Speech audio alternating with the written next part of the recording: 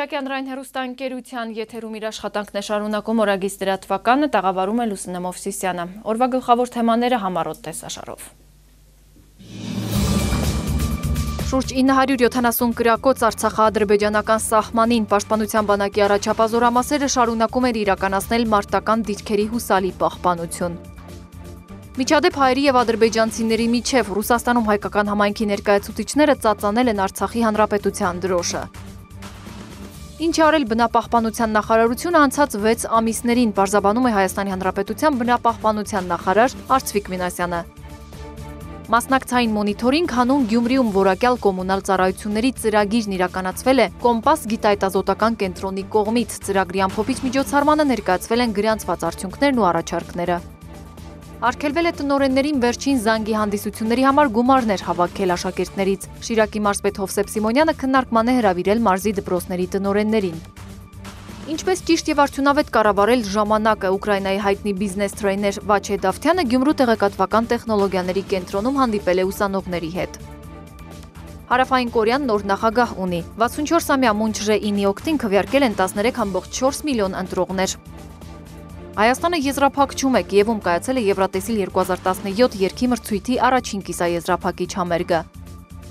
Աշխատանքները միջնադարյան մանրանկարչության գլուխգործոցներն են, երեխաների յուրովի եւ անմիջական վերաներկայացմամբ։ Ցուցահանդես Գյումրու Մարիամ եւ Երանուհի Ասլամազյան քույրերի պատկերասրահում։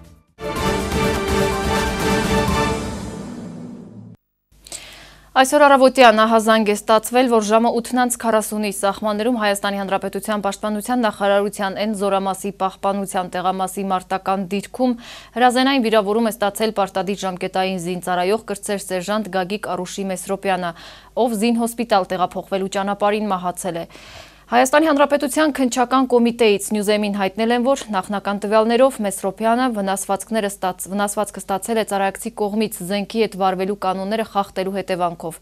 Հայաստանի Հանրապետության քննչական կոմիտեի 6-րդ կայազորային քննչական բաժնում հարուցվել է քրեական գործ։ Հայաստանի Հանրապետության քրեական օրենսգրքի 373-րդ հոդվածի 3-րդ մասով այն է զենքի հետ վարվելու կանոնները խախտելը, որն անզգուշությամբ առաջացրել է մարդու մահ։ Կատարվում է նախաքննություն, իրականացվում են անհրաժեշտ քննչական գործողություններ զինծառայողի մահվան բոլոր հանգամանքների բազմակողմանի, օբյեկտիվ եւ լրիվ հետազոտումն ապահովելու ուղղությամբ։ Մայիսի 9-ին եւ լույս 10-ի գիշեր Արցախա-ադրբեջանական հակամարտ զորքերի շփման գծում հակառակորդը տարբեր տրամաչափի հրաձգային զինատեսակներից հրադադարի պահպանման ռեժիմը խախտել է ավելի քան 60 անգամ։ Ինչպես տեղեկացնում է Արցախի Հանրապետության Պաշտպանության նախարարության մամուլի ծառայությունը, այդ ընթացքում հակառակորդը հայ դիրքապահների ուղղությամբ արձակել է շուրջ 970 գրակոց։ Շփման գծի հարավային ուղղությամբ, բացի հրաձգային զինատեսակներից, ադրբեջանական զինուժը կիրառել է նաև 60 մմ-անոց ականանետ։ Պաշտպանության բանակի առաջապազորամասերը լիակատար վերահսկողություն են պահպանում առաջնագծում եւ շարունակում իրականացնել մարտական դիրքերի հուսալի պահպանություն։ Ադրբեջանում Բելարուսի դեսպան Գենադի Ախրամովիչը հայտարարել է, որ Բելարուսը կողմ է Լեռնային Ղարաբաղի հակամարտության խաղաղ ճանապարհով լուծմանը, հանուն երկու ժողովուրդների բարօրության։ Ինչպես հաղորդում է ԱՊԱ-ն, դեսպանը հայտարարել է, մեջբերում եմ, մենք կցանկանայինք, որ Լեռնային Ղարաբաղի հակամարտությունը, որը առնահոսող վերք է համարվում, գտնի իր լուծումը, այլևս երբեք արյուն չթափվի։ Հաղթանակի օրվան նվիրված միջոցառումներին մասնակցեն ոչ միայն Երկրորդ համաշխարհային պատերազմի վետերանները, այլև Արցախում մարտերի մասնակիցները։ Մենք ցանկանում ենք հակամարտության խաղաղ կարգավորում, մեջբերման ավարտ։ Չնայած Ռուսաստանի ու Միացյալ Նահանգների միջև առկա հակասություններին, երկու երկրները սերտ համագործակցում են Ղարաբաղյան հակամարտության կարգավորման խնդրի շուրջ։ Ամերիկայի ձայնի, հայկական եւ ադրբեջանական ծառայություններին տված բացառիկ հարցազրույցում պատմել է ԵԱԿ Մինսկի խմբի ժամանակավոր համանախագահ դեսպան Ռիչարդ Հոգլանդը։ Անշուշտ մեր ազգային շահերը տարբերվում են Ռուսաստանի ազգային շահերից, որովհետև մենք ունենք հարաբերությունների տարբեր պատմություն, ունենք տարբեր տեսակետներ մեր մոտեցումներում, սակայն տարբեր շահեր ունենալը չի նշանակում, որ մենք չենք կարող աշխատել միասին այս խնդրի շուրջ։ Մոսկվան, ինչպես Վաշինգտոնն ու Փարիզը, նույնպես ցանկանում է խաղաղության հաստատում Հարավային Կովկասում։ Այս պահին միջնորդները փորձում են կողմերի միջև լիարժեք բանակցություններ վերսկսել։ Մեր աշխատանքն է ստեղծել վստահության այնպիսի մթնոլորտ, որը թույլ կտար երկու կողմերին բանակցային սեղանի շուրջ բերել։ Մենք դեռ չենք հասել մի կետի, երբ միջազգային հանրությունը խաղապահների կամ տնտեսական օգնության միջոցով կարողանա երաշխավորել բռնության իսպառ վերացումը։ Դա պետք է անեն հենց իրենք առաջնորդները։ Եկել է խնդրի իրական փոխզիջումային կարգավորման ժամանակ ժամանակը, որից կողմերը ոչ թե կկորցնեն, այլ յուրաքանչյուր կողմ կշահի։ Վերջի վերջո դա երկու կողմերի առաջնորդների պատասխանատվությունն է լրջորեն զբաղվել իրական խաղաղ բանակցություններով։ Երբ դա տեղի ունենա, տարածաշրջանի համար կբացվեն բոլոր տեսակի հնարավորություններ կապի, բեռնափոխադրումների զարգացման, մեկուսացման նվազման, առավել ձեռնտու տնտեսական պայմանների համար, այնպես որ երկրները անմիջապես կզգան այդ դրական հետևանքները։ Կզգան դրանք նաև ժողովուրդները։ Համաձայն են, որ մեզ անհրաժեշտ է փոքրինչ ավելի ակտիվ լինել, սակայն մենք Միացյալ Նահանգների նոր վարչակազմի ամենավաղ շրջանում ենք։ Այս նոր վարչակազմը դեռևս նոր է մշակում իր արտաքին քաղաքական մոտեցումները եւ թիմը, այնպես որ եկեք լինենք փոքրինչ համբերատար եւ տեսնենք, թե մոտ ամիսների ընթացքում այս ամենը ինչպես է զարգանում։ Պաշտպանության բանակի զորամասին հարակից ջրամբարում ջրահեղձ եղած Ռուբեն Մնացականյանի մարմինը դեռ չի գտնվել, որոնողական աշխատանքները շարունակվում են։ Այս մասին հայտնել է Արցախի պաշտպանության բանակի մամուլի քարտուղար Սենոր Հասրաթյանը։ Նա վստահեցրել է, որ տեղեկություն լինելու դեպքում պաշտպանության բանակը հայտարարություն կտարածի։ Հիշեցնենք, որ մայիսի 8-ի առավոտյան պաշտպանության բանակի հյուսիսային ուղղությամբ տեղակայված զորամասին հարակից ջրամբարում ջրահեղձ են եղել պաշտպանության բանակի զինծառայողներ Ռուբեն Մնացականի Բարսեղյանը ծնված 1998 թվականին, Ռաֆայել Արթուրի Բիշարյանը ծնված 1997 թվականին և Ռուբեն Հովանեսի Մնացականյանը ծնված 1998 թվականին։ Որոնողական աշխատանքների արդյունքում հայտնաբերվել էին միայն Ռուբեն Բարսեղյանի և Ռաֆայել Բիշարյանի մարմինները։ Դեպքի արդիվ հարուցվել է քրեական գործ։ Հայաստանի Հանրապետության քրեական օրենսգրքի 377-րդ հոդվածի 3-րդ մասով նախատեսված հանցագործության հատկանիշներով կատարվում է նախաքննություն։ Մայիսի 9-ին Մոսկվայում անմահ գունդ ավանդական քայլերթի ժամանակ միջադեպ է տեղի ունեցել հայերի և ադրբեջանցիների միջև։ Երթի ժամանակ հայկական համայնքի ներկայացուցիչները բացականչել են Արցախ, ծածանելով Արցախի Հանրապետության դրոշը։ Ադրբեջանցիները փորձել են խլել դրոշը, ինչի համար հայերը ծեծել են ադրբեջանցիներին։ Ոստիկանությունը միջամտել է իրարից բաժանել է կռվարարներին, սակայն հայերին այնուամենայնիվ հաջողվել է մի քանի ադրբեջանցու ծեծել։ Հիշեցնենք, որ Մոսկվայում 3 անցկացվել է հայրենական մեծ պատերազմում տարած հաղթանակին նվիրված անմահ գունդ ավանդական քայլերթը, որի ժամանակ մարդիկ տանում են հայրենական մեծ պատերազմին մասնակցած հարազատների լուսանկարները։ Հակումը տհաճ է, բայց ինչ արած, այս մասին հայտնել է Հայաստանում Ռուսաստանի արտակարգ և լիազոր դեսպան Իվան Վոլինկինը։ Այն հարցին արդյոք նա Ադրբեջանի այդ դիրքորոշումը ապակառուցողական չի համարում, քանի որ դրանից է կախված նաև Հայաստանում ԵԱԿ ամբողջ գործունեությունը, դեսպանը նշել է, որ ԵԱԿ-ում բոլոր ցանկություններն ընդունվում են կոնսենսուսով, դրա համար էլ այսպես է ստացվել։ Հիշեցնենք, որ ԵԱԿ մշտական խորհրդի նիստի ժամանակ Ադրբեջանի դիրքորոշման պատճառով չի հաջողվել համաձայնության հասնել կազմակերպության Երևանյան գրասենյակի մանդատը երկարացնելու հարցում։ Ակնկալվում է, որ գրասենյակը կփակվի առաջիկա ամիսներին։ Конечно, неприятно. Что делать, если есть такая позиция, чтобы закрывать офис? ԵԱՀԿ-ի Երևանյան գրասենյակի փակումը տհաճ է, բայց ինչ արած, եթե կա նման դիրքորոշում, որ փակելու են Երևանում ԵԱՀԿ-ի գրասենյակը, ուրեմն ոչինչ անել հնարավոր չէ։ Եվ ես տեսնում եմ, որ նախագահությունը շատ ջանքեր է գործադրել, որպեսզի պահպանի այդ գրասենյակը։ Տեսնենք, գուցե այս տարածաշրջանում ԵԱՀԿ ներկայության որևէ այլ ցևեր կգտնվեն։ Ես համաձայն եմ այն առումով, որ վատ է, որ փակվում է տարածաշրջանում ԵԱՀԿ վերջին գրասենյակը, բայց ոչ այնքան վաղուց փակվել է Ադրբեջանում ԵԱՀԿ գրասենյակը։ Դուք գիտեք, որ ԵԱՀԿ-ում բոլոր ցանկությունները ընդունվում են կոնսենսուսով, դրա համար էլ այդպես է ստացվել։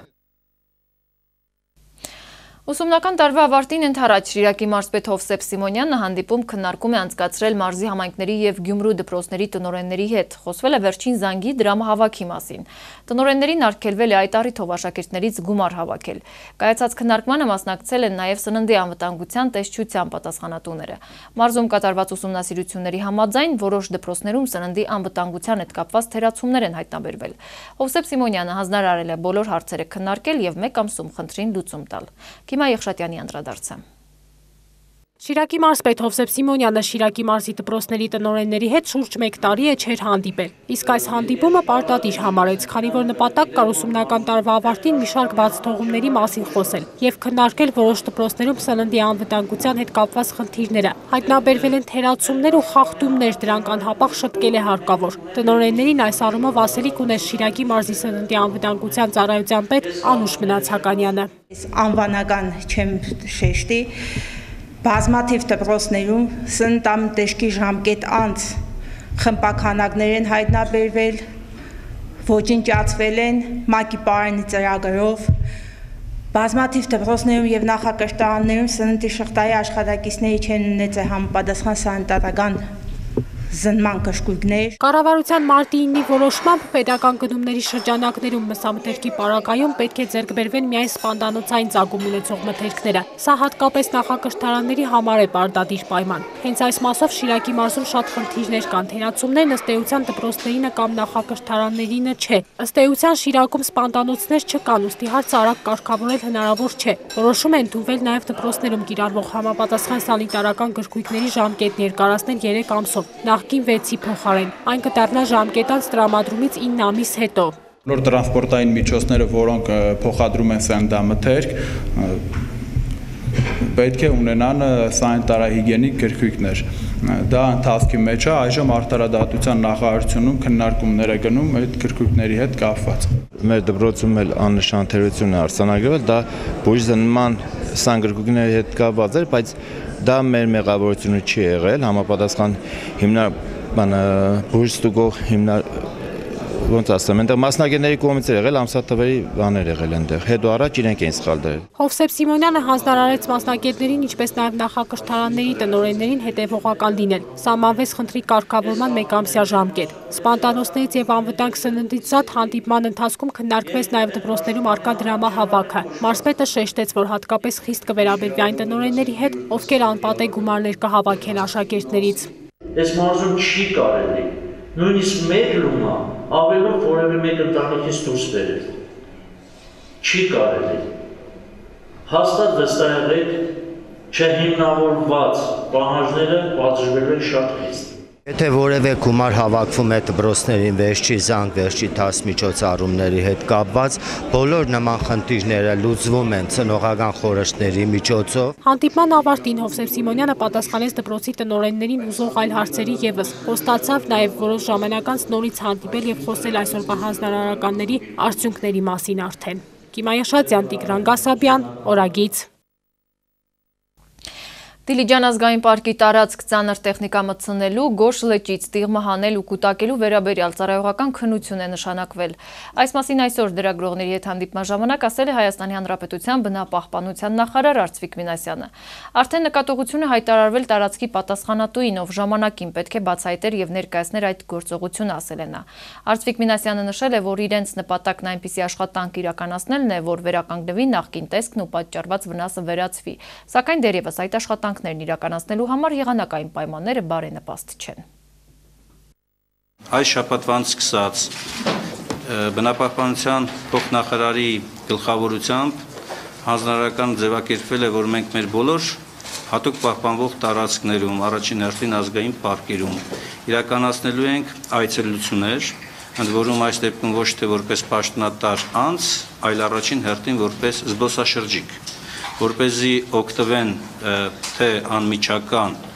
զբոսաշրջության հնարավորությունից, էկոտուրիզմի բոլոր հնարավորություններից եւ թե նաեւ արձանագրեն խնդիրները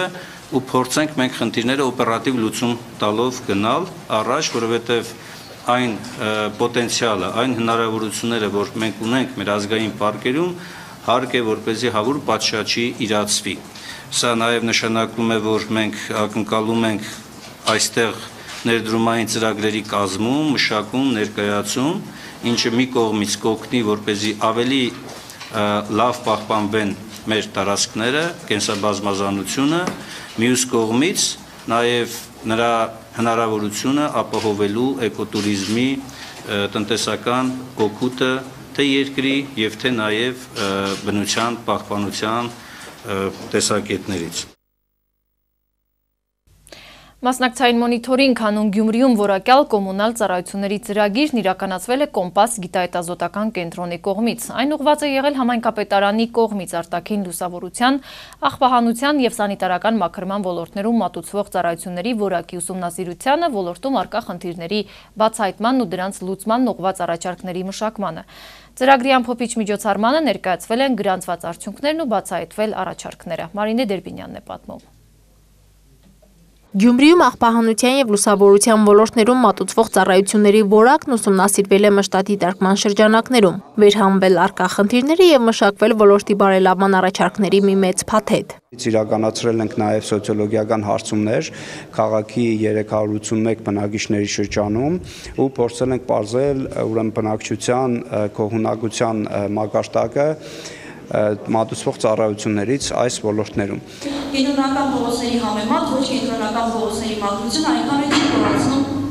բնակիչներին։ 2016 թվականի հունիսից մինչև 2017 թվականի մայիսն ուսումնասիրելով աղբահանության ոլորտում մատուցվող ծառայությունների որակը, ծրագիրն իրականացնողները քաղաքը բաժանել են 10 տարածքների, համաձայն աղբահանություն իրականացնող մեքենաների կողմից սպասարկվող տարածքների։ Մոնիթորինգի ընթացքում դիտարկվել են քաղաքում առկա 750 աղբամանից 450-ը։ Արդյունքում պարզվել է, որ աղբամանների քանակը տարբեր տարածքներում չի բխում բնակչության խտությունից։ Որոշակի ուրեմն նորմատիվներ քաղաքում աղբանության ոլորտում չեն պահպանվում օբյեկտիվ եւ սուբյեկտիվ պատճառներով, այդ բոլոր նորմատիվները նշվել են եւ ներկայացվել են Գյումրու քաղաքապետարան,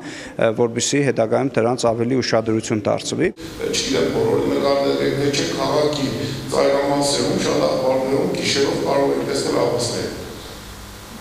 որոնք գալիս են սովորելու այդ աղբարներում։ Գիտեք, որ բոլորի այդ վայր գազանների մոտ կատաղության բակտերիան ժամանակ այդ կատաղության վիրուսը կրկնվում է։ Օրենքով սահմանված նորմերի համապատասխանությունը ստուգելու նպատակով դիտարկումներ են իրականացվել նաև քաղաքային աղբատաշտում։ Այստեղ էլ հայտնաբերվել են մի շարք նորմատիվային խախտումներ։ Քաղաքային աղբավայրի հետ կապված մենք բավականին լուրջ խնդիրներ ունենք սանիտարահիգիենիկ պայմանների հետ կապված, ուրեմն շինարարական աղբը եւ կենցաղային աղբը միևնույն վայրում են գտնվում, որը սահմանված նորմերին դեմ է եւ այդպիսի ուրեմն արկայություն չի թույլատրվում, բացի դրանից մեր քաղաքային աղբավայրը բավականին մոտ է բնակավայրին, որը նույնպես սահմանված նորմի խախտում է։ Խոսվեց այդ սանիտարական մատուցության աղբադաշտի մոտիկությունը քաղաքից։ Այս լուրջ խնդրեմ է, բայց մի անգամ չխոսեց այդ մասին, որ այդ աղբարները նույն տիպի բակտերիաներ ունեն, նույն տիպի վարակի աղբներ, ոնց որ աղբադաշտ է, ու այս կան ժամանակ այդ աղբարների ոչ մի մաքրում, սանիտարական մաքրում, քլորաչում եւ այլն չի իրականացել։ Արտաքին լուսավորության ոլորտում տարված ուսումնասիրության ընթացքում էլ դիտարկվել են 152 լուսավորություն ապահովող եւ դրանց հարակից բնակելի, բայց չլուսավորվող փողոցները։ Դիտարկված 10 թաղամասերում հարցումներից բացահայտվել է, որ բնակչության մեծ մասը դժգոհ է փողոցային լուսավորությունից, այն առումով, որ հավասարաչափ չեն բաշխված լուսակետերը։ Քաղաքաշինության նախարարի հրամանով որոշվել է սահմանված նորմ միջինը 20 լյուքս չափի լյուքսը պայծառության չափն է։ Սակայն այդ պայծառությունը քաղաքի միայն կենտրոնական հատվածի մի քանի փողոցներում է ապահովում։ Առաջարկներն ըստ Կոմպաս գիտահետազոտական կենտրոնի քննարկվել են Գյումրու քաղաքապետարանի բնակկոմունալ եւ ֆինանսական բաժինների պատասխանատուների հետ։ Մի մասն արդեն ներառված է համայնքի զարգացման հնգամյա ծրագրում։ Մարինե Տերբինյան, Հովհաննես Խաչատրյան, Օրագիծ։ Ուկրաինայի հայտնի բիզնես թրեյներ Վաչե Դավթյանը Գյումրիում էր։ Գյումրու տեղեկատվական տեխնոլոգիաների կենտրոնում նա հանդիպել է ուսանողների հետ եւ ՏՏ ոլորտի ներկայացուցիչների հետ, խոսել ժամանակը ճիշտ ու արդյունավետ կառավարելու մասին կամ այլ կերպ ասած Time վկայվ խորագիրը կրող թեման է քննարկվել։ Այն բոլորովին նոր փիլիսոփայություն է, երբ սովորում են ջանասիրաբար աշխատել, վայելել այդ ընթացքը ու չունենալ լարվածություն։ Հանդիպման ընթացքում Ուկրաինայից ժամանած հյուրը թրեյնինգի մասնակիցների հետ հարց ու պատասխանի միջոցով վեր է հանել մի շարք կարևոր ու օգտակար բանաձևեր։ Մուլտիպլիկացիոն ժանրը ՏՏ ոլորտի ներկայացուցիչներին անծանոթ չէ, ավելին ՏՏ-ում աշխատողներից յուրաքանչյուրն անգիր գիտի ինչպես կետերից ու գծերից անիմացիաներ ստեղծել, մուլտֆիլմեր արտադրել, իսկ դրանք ինչ գաղափար ունեն կամ բովանդակություն անիմատորները չեն փորձել հետաքրքրվել։ Բիզնես թրեյներ Վաչեն ներկաներին առաջարկեց մուլտֆիլմ դիտել, որից հետո յուրաքանչյուրը պետք է մեկնաբաներ ու ասեր, թե ինչ գտավ մուլտֆիլմի մեջ եւ ինչ հասկացավ։ Թրեյնինգը շատ արդիական թեմա է հայերի համար։ Այն կոչվում է Time վկայվ, իսկ այս առումով, այսինքն ժամանակը կառավարելու առումով, հայերի մոտ մեղմ ասած լավ չէ։ Ես կարծում եմ, որ կարևոր չէ թրեյնինգում ովքեր են ներկա ծրագրավորողներ, մարքետոլոգներ, փոքր բիզնեսով զբաղվողներ, նրանցից յուրաքանչյուրը մի բան կտանի այստեղից ու օգուտ կլինի։ Ինչպես նախագահն ունի օրը 24 ժամ, այնպես մենք յուրաքանչյուրս պարզապես կարևոր է դա արդյունավետ օգտագործել։ Արմատներով գյումրեցի Վաչեն սեփական օրինակներով մոտիվացրեց երիտասարդներին, նա որոշ հետաքրքիր դրվագների ու խաղերի միջոցով վերհանեց գլխավոր հարցը՝ ոսկե ժամանակի կառավարումը, եւ լավ բիզնեսմեն լինել եւ հասցնել տնային կամ կենցաղային հարցերով զբաղվել եւ ընտանիքին ուշադրություն դարձնել բիզնես տրեյները բոլոր բանաձևերը գտել է։ Վաչեն ուներ շատ աղավաղված, այսպես պատկերացում քաղաքի զարգացման տենդենսների մասին եւ լսելով հենց տեխնոլոգիական ոլորտի զարգացման մասին ինքը եւս ցանկանում էր հաղորդակից դառնալ եւ տեսնել ինչպիսի նորարար գաղափարներ են իրականացվում մեր քաղաքում։ Մեզ համար տրեյնինգը կարևոր է, որովհետեւ մեզ մոտ ցավոք սրտի ուժեղ է տեխնոլոգիական կողմը, սակայն դեռևս բացակայում է բիզնեսի, վաճառքի, արտադրանքը ճիշտ ներկայացնելու, ժամանակը ճիշտ կառավարելու այս հմտությունները։ Հաշվի առնելով այն հանգամանքը, որ կյանքի ընթացքը չափազանց արագ է, ըստ այդմ մենք պետք է կարողանանք կառավարել ժամանակը, որպեսզի կարողանանք հասնել հիմնական աշխատանքները հասնել իր ավարտին։ Ըստ այդմ հուսով եմ, որ ձեռք բերեմ որոշակի նոր հմտություններ, կարողություններ, որոնք թույլ կտան առավել արդյունավետ կերպով կազմակերպել իմ ժամանակը։ Իսկ վերջում նվեր ունեին ուսանողները Վաչեն նրանց քննական սթրեսն հաղթահարելու օգտակար խորհուրդներ տվեց։ Կիմա Եշատյան, Կարապետ Առաքելյան, Օրագիծ։ Միջազգային լրահոս Վաշինգթոնում Սպիտակ տան օղակաձև աշխատասենյակում մեկնարկել է ԱՄՆ նախագահ Դոնալդ Թրամփի և Ռուսաստանի Դաշնության արտգործնախարար Սերգեյ Լավրովի հանդիպումը։ Ավելի վաղ Ռուսաստանի Դաշնության նախագահի մամուլի քարտուղար Դմիտրի Պեսկովը հայտնել էր, որ Վաշինգթոնի բանակցություններում Լավրովն ԱՄՆ-ի հետ կքննարկի ահաբեկչության դեմ պայքարը։ Նրա խոսքով բանակցությունները կընթանան որպես երկու երկրների նախագահների հեռախոսազրույցի շարունակություն։ ԱՄՆ պետքարտուղար Ռեքս Թիլերսոնն ու պաշտոնական այցելությամբ Վաշինգթոնում գտնվող Վրաստանի վարչապետ Գեորգի Կվիրիկաշվիլին մայիսի 9-ին ստորագրել են համաձայնագիր հետախուզական տվյալների փոխանակության ու ահաբեկչության դեմ պայքարի մասին։ Այս մասին ասվում է պետդեպարտամենտի տարածած հայտարարության մեջ։ Ըստ աղբյուրի համաձայնագիրը իրենից ներկայացնում է կարևոր փուլ անվտանգության ոլորտում ամերիկա-վրացական համագործակցության մեջ։ Այն սահմանում է իրավական հիմք հետախուզության տեղեկությունների փոխանակման ու ԱՄՆ-ի ու Վրաստանի միջև հակաահաբեկչական համագործակցության ուժեղացման համար։ Փաստաթուղթը աջակցում է իր զինված ուժերի վերափոխման ուղղությամբ Վրաստանի ջանքերն ու ճանապարհ է հարթում դեպի ԱՄՆ-ի ու Վրաստանի միջև ապագա համաձայնագրեր։ Մուն Չժեինը պաշտոնապես դարձել է Հարավային Կորեայի նոր նախագահ, ստանալով ձայների 41.8%, նախորդին կայացած նախագահական ընտրություններին, փոխանցում է ՏԱՍՍ գործակալությունը։ Կենտրոնական ընտրական հանձնաժողովի կայքում տեղադրված տվյալների համաձայն 64-ամյա Մուն Չժեինի օգտին, ով ներկայացնում է Հարավային Կորեայի ժողովրդավարական կուսակցությունը, քվեարկել են 13.4 միլիոն ընտրողներ։ Իսկ Պահպանողական կուսակցության ներկայացուցիչ Հոն Չժուն Փեն ստացել է 24.3% ձայն։ Ազգային կուսակցության թեկնածու Ան Չխոլսուն 21.41% ձայն։ Ռուսաստանի Դաշնության Կալինինգրադի մարզի հետ սահմանին 45 կիլոմետր երկարությամբ արգելապատնեշի կառուցումը Լիտվային կարժենա 1.335 միլիոն եվրո։ Ինչպես հայտնել է երկրի պետական սահմանային հսկողության ծառայությունը, աշխատանքների իրականացման համար այդ գումարի վերաբերյալ պայմանագիր է կնքվել մասնավոր ընկերության հետ։ Կառուցման համար անհրաժեշտ միջոցները հատկացվում են պետական բյուջեից, նշել է գերատեսչությունը։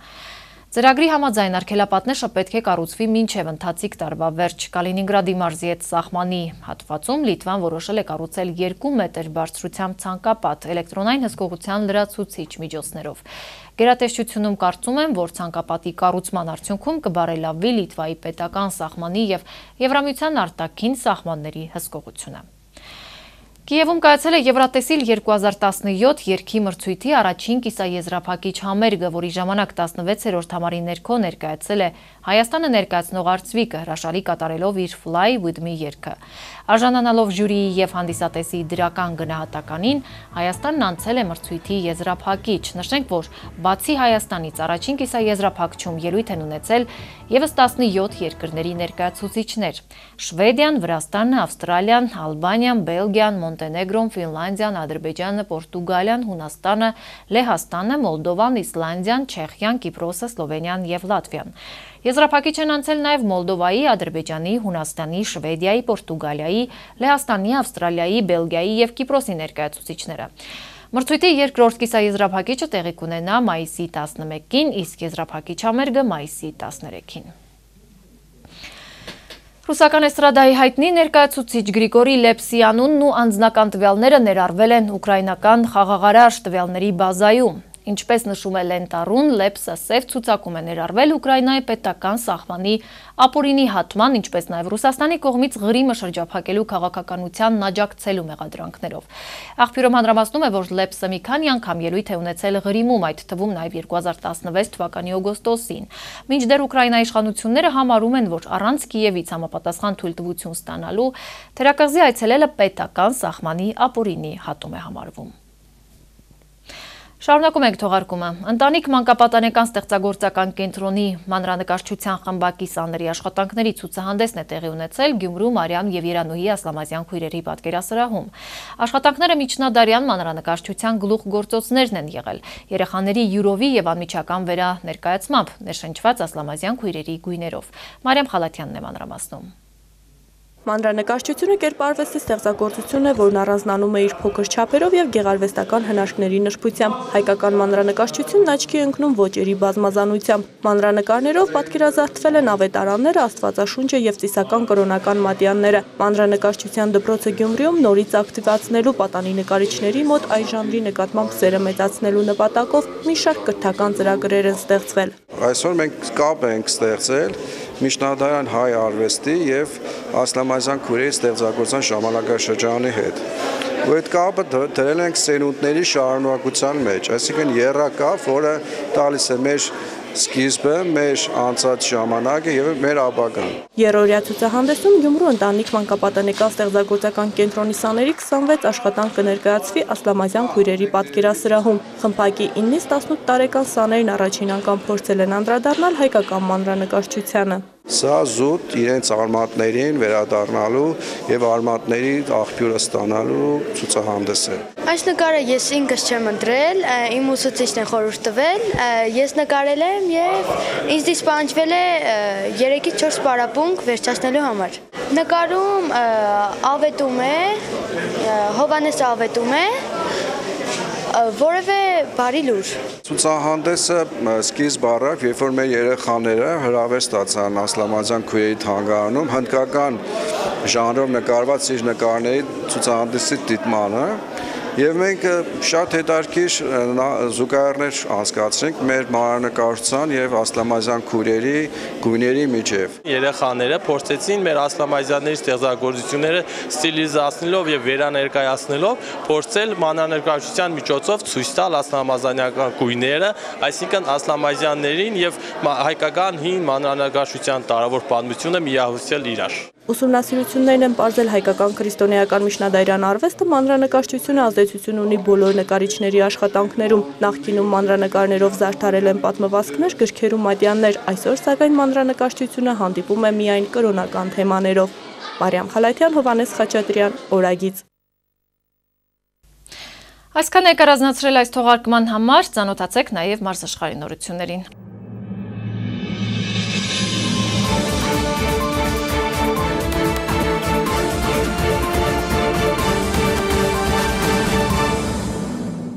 Օլիմպիական հերթափոխի պետական մարզական քոլեջի ծանրամարտի բաց առաջնությունն է անցկացվել դեռահասների ու պատանիների 2 տարիքային խմբերի մասնակցությամբ, որտեղ 130 ծանրորդ իր ունակությունն է դրսևորել 18 քաշային կարգերում։ Գյումրու եւ Վանաձորի տարբեր մարզական կազմակերպություններից ու մարզադպրոցներից։ Գյումրու ամենահեղինակավոր մասնագետ Հայաստանի վաստակավոր մարզիչ եւ գործիչ Վահան Բիճաղչյանն այս մրցաշարը որակեց որպես ուսումնամարզական տարվա ավարտին մարզիչների կատարած աշխատանքի գնահատում։ Ուսումնական տարվա վերջ է, ամփոփում ենք պատանի ծանրորդների հետ կատարված աշխատանքը, թե ինչ թերություններ կա, ինչ առաջընթաց կա, հետագայում մարզչական խորհուրդը նկատի կունենա եւ կաշխատի,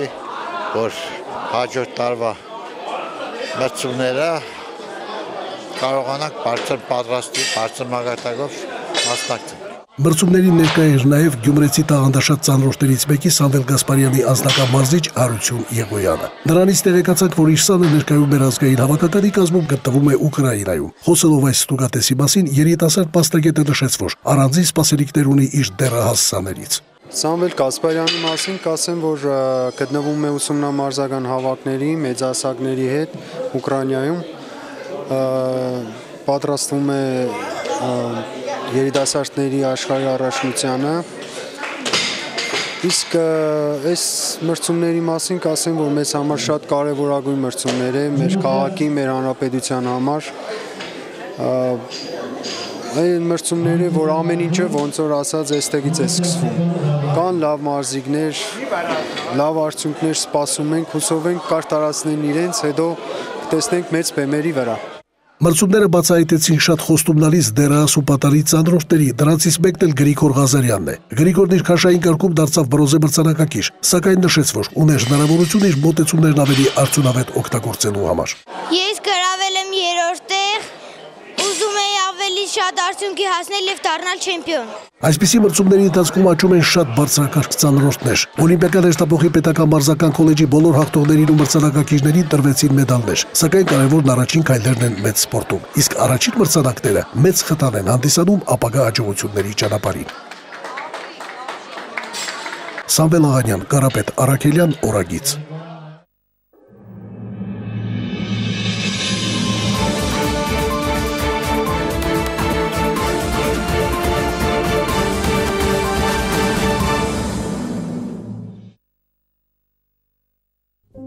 Հանրապետության տարածքում մայիսի 11-ին շրջանների զգալի մասում սպասվում է անձրև եւ ամպրոպ, առանձին վայրերում հնարավոր է կարկուտ։ Օդի ջերմաստիճանը կնվազի 4-ից 5 աստիճանով։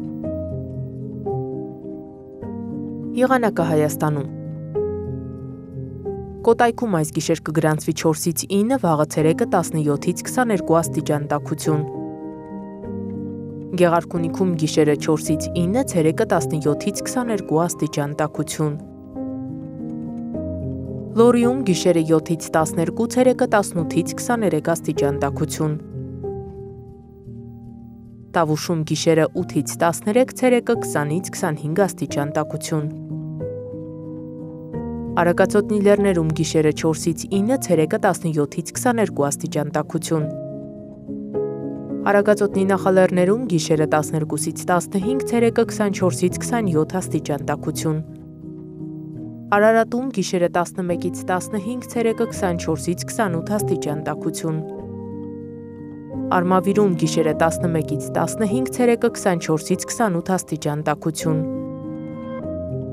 Վայոց ձորի լեռներում գիշերը 4-ից 9, ցերեկը 17-ից 22 աստիճան տաքություն։ Վայոց ձորի նախալեռներում գիշերը 11-ից 15, ցերեկը 24-ից 28 աստիճան տաքություն։ Սյունիքի հովիտներում գիշերը 14-ից 19, ցերեկը 27-ից 30 աստիճան տաքություն։ Սյունիքի նախահովիտներում գիշերը 10-ից 13, ցերեկը 20-ից 24 աստիճան տաքություն։ Արցախում գիշերը 13-ից 16, ցերեկը 20-ից 25 աստիճան տաքություն։ Մայրաքաղաք Երևանում գիշերը 13-ից 15, գիշերը 26-ից 28 աստիճան տաքություն։ Շիրակում գիշերը 4-ից 9, ցերեկը 17-ից 22 աստիճան տաքություն։